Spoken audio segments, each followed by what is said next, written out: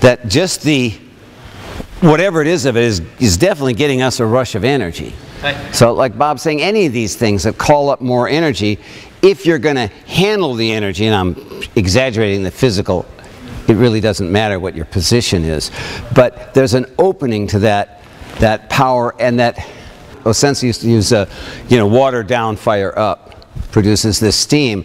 But if we're not open, the steam pushes us. You get a rush of energy because you're having a whatever, could be an argument with someone, could be a big job coming up, could be whatever, and we start to get uncomfortable. The energy sort of, quote unquote, bugs us. And then, we kind of do Aikido. Maybe you learn something, you kind of, oh yeah, that's energy, and you kind of, okay, I'm gonna use that energy. So then you're a little bit better. You're definitely a little bit better, but you're still kind of separate, kind of trying to work with it or something. At the next level, one who understands Aikido has the universe within themselves and can say, I am the universe. So at that point, when that energy hits, it doesn't have such a different quality. You kind of get what I'm playing with? No. Yes?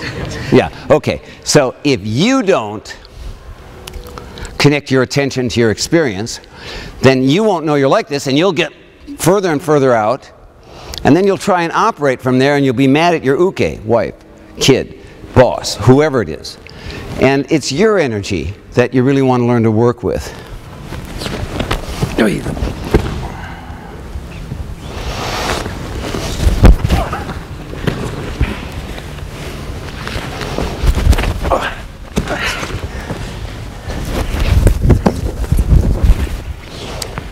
Does this make any sense? Will you please bring it into your practice? We did as they attack. We are now doing before they attack. Okay? Then what we used to practice, my favorite practice, was what I would call a second before. A second before they actually make the commitment to attack. Before the neural energy is flowing, when that quote-unquote intention begins to form.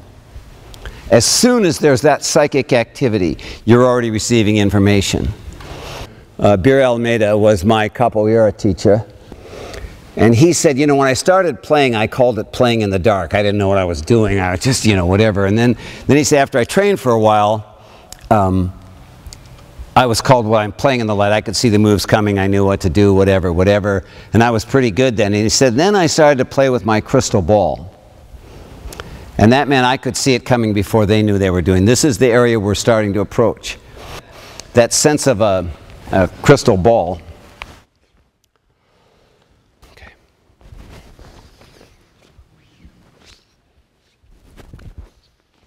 You see it?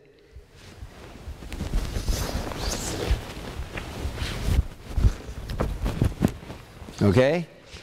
So I'm playing with my eyes closed. If your uke doesn't mind getting bumped once in a while, you can do that. Be careful. Be slow in terms of your, or gentle in terms of your movements. But a second before. See if it means anything to you. And if not, do what we were doing on the last practice. No one's going to know. Any one of these practices you could do for years.